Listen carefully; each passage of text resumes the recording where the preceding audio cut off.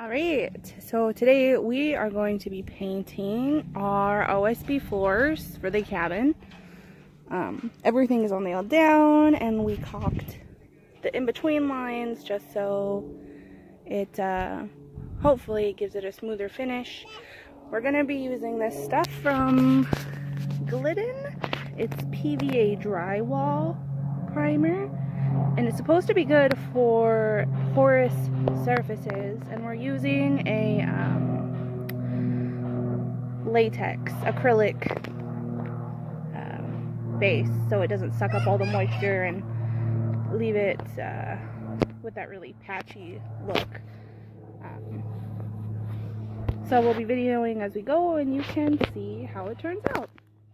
We are going to be using these roller sponges, but we got the thick ones to hopefully grab up a lot of the primer and put it on. We decided to use the extension sticks also, so we save our knees a little bit of pain as we're doing this. Great, so we've got our first section done. And this is one coat, just really quickly applied, but it filled in, I think, a lot of the little cracks pretty well. We're gonna go over it again. Once we have the whole thing done, we'll do a second coat of it.